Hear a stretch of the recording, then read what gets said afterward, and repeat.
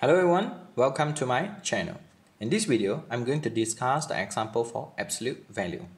So solve the situation 1 over modulus of x minus 3 greater than 3 over modulus x plus 1. My suggestion would be cross multiply, because given the denominator where we have the absolute value, so meaning that it is always positive, so we are allowed to cross multiply. So the modulus of x plus 1 is greater than 3 multiplied with the modulus of x minus 3. Then do remember to state the restriction where the x cannot be equals to 3 and at the same time the x cannot be equals to negative 1. Next, what we have to do is to square both sides.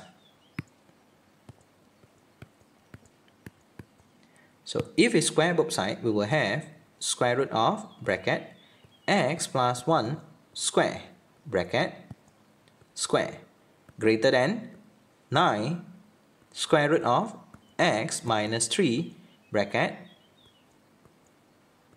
square. So kindly simplify the situation where we will have x plus 1 to the power of 2 greater than 9 multiplied with x minus 3 to the power of 2. Kindly expand the situation. So x squared plus 2x plus 1 greater than 9 multiplied with x squared minus 6x plus 9. So rewrite the situation. X squared plus 2x plus 1 greater than 9x squared minus 54x plus 81. So kindly rearrange the situation. So 9x squared minus x squared minus 54x minus 2x plus 81 minus 1 less than 0. Simplify the situation.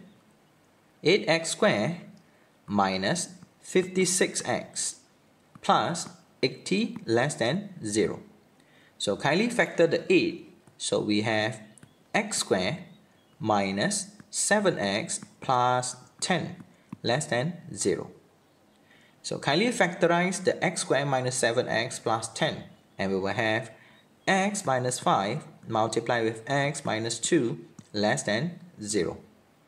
Since this is a simplest form, so it is the time to determine the sign where we have a negative sign. Next, what we have to do is to split the situation and then do remember always assume positive.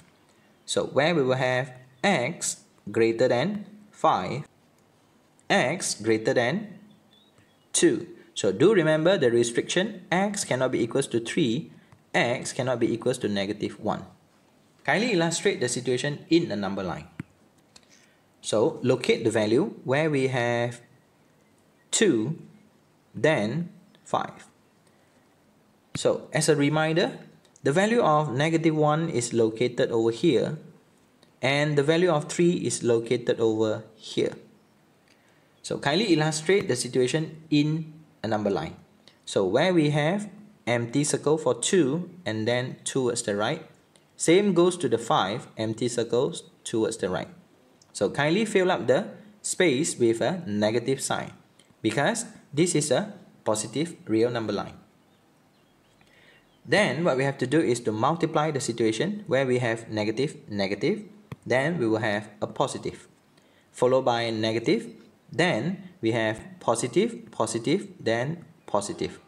Kindly refers to the sign.